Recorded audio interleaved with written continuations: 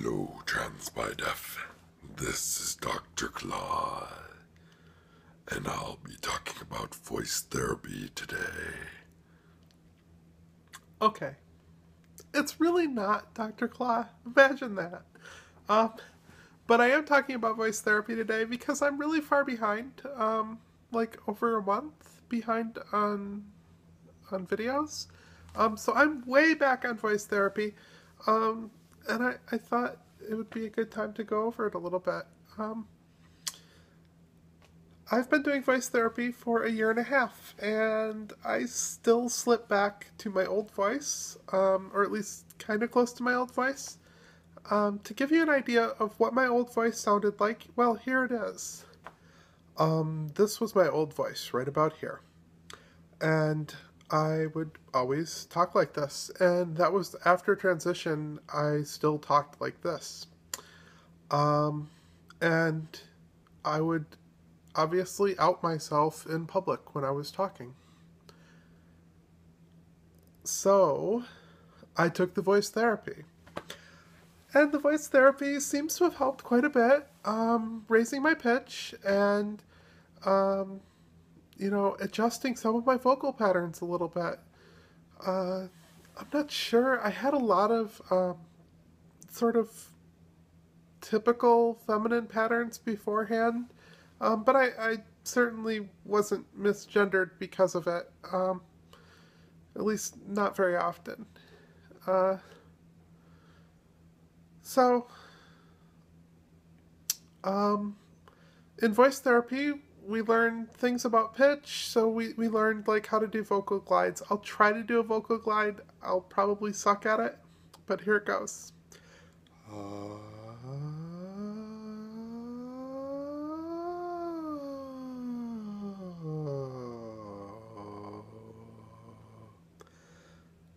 Now, I probably spent way too long at the bottom and not enough time at the top, and it probably wasn't terribly smooth, but that's what a vocal glide is. Um, so, yeah, so I've done vocal glides, and then we learned about, vocal glides are about pitch, and then there's resonance. Now, resonance is like, sort of how open it is when you speak, so I really sometimes, I'm pretty far back when I do my resonance. It's like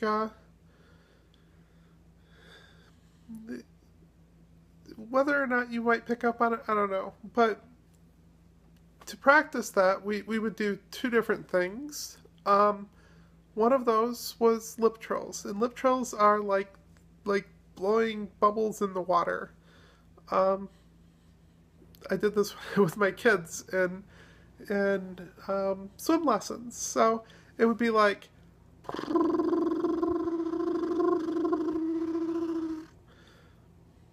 blowing bubbles in the water, basically.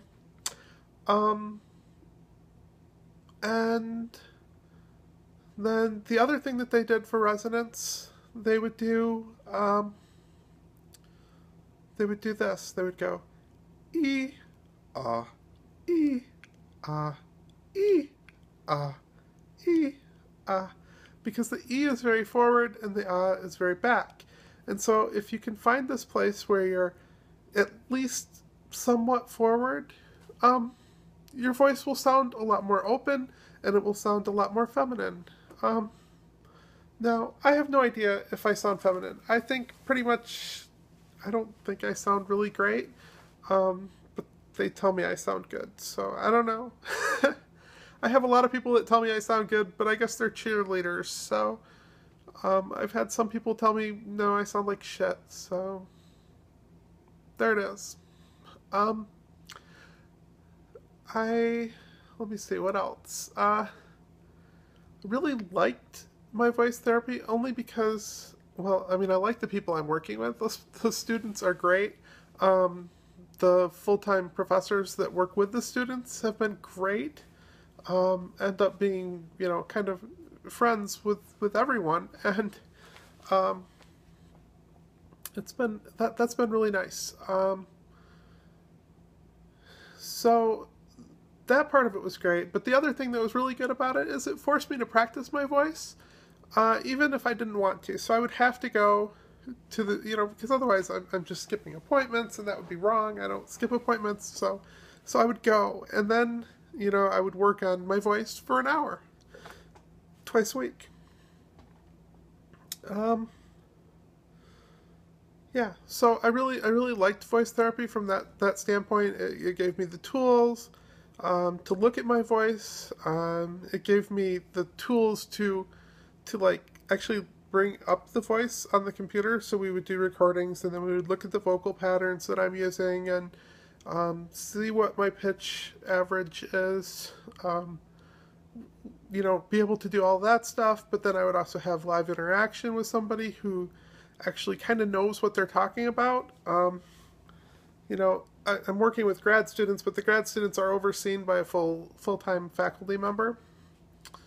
So that's been really good, and I would highly recommend voice therapy for anyone who's really trying to change their voice. And my only caution about like the various programs that are out there for trans people to help you change your voice, or just giving you advice on how to do it, is be careful, because you can actually strain your vocal cords and you can damage them. So be aware of what you're doing. Make sure you drink lots of water if you're really pushing your vocal cords. Make sure if it hurts that you just stop. Give them time to recover. And have fun with it, because, we don't want to sound like Dr. Claw when we're out in public, and lots of work will get you good results, and then you don't have to deal with the problems of being misgendered when you're out. So anyway, have a great week. Sorry it took me so long to get to the video, and we'll see if I can get caught up on any more, but probably not. Alright, bye.